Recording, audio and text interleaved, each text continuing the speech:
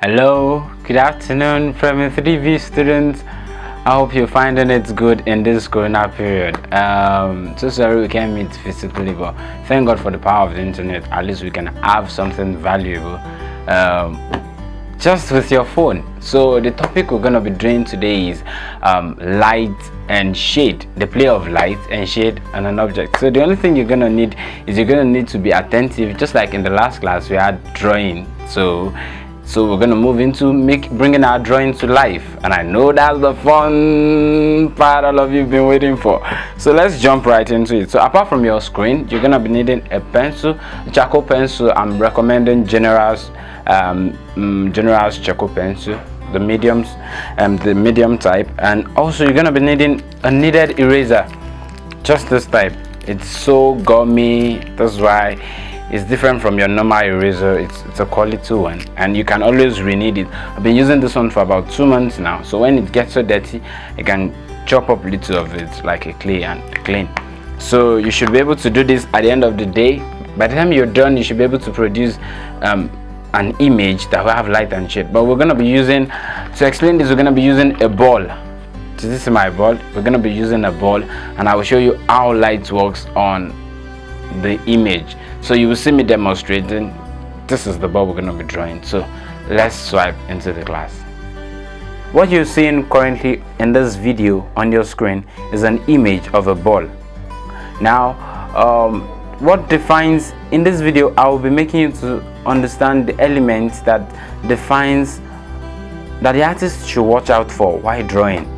The first thing you should consider is, where is your light source coming from? From this image you're seeing, your light source is from the right hand side, which is defining where your shadow will be.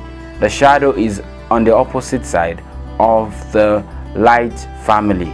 So basically we have the light family and the shadow family. I hope you're with me. Yeah, so in the light family there are some elements you should watch out for. This includes the highlight, the mid-tone.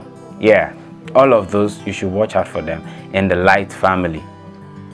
So highlight and mid-tone, you should watch out for that. Now in the shadow family, which is the opposite of the light family, you should watch out for the occlusion shadow. All of them are all in the shadow. There is the cast shadow, that's the shadow, the object, the shadow that is being casted from the object to the surface on which the object is sitting. And now we have the occlusion shadow, we have the ambient light, we have the reflected light. So the reflected light is that little kind of light that differentiates the object when it's sitting down to object we're drawing from its background. So basically you should have it in mind that you are creating your image with the use of light, and the effect of light on an object causes light and shade. So now I'm going to be demonstrating how I view objects and how I interpret them into a drawing. So let's get started.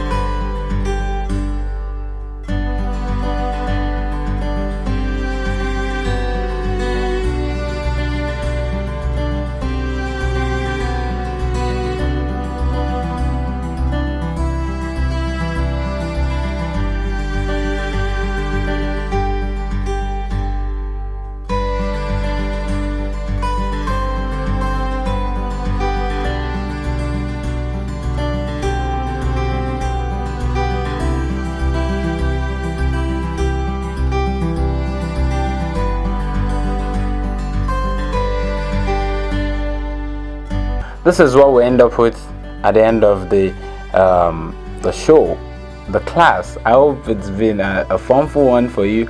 So you've seen how light plays on just a circular shape.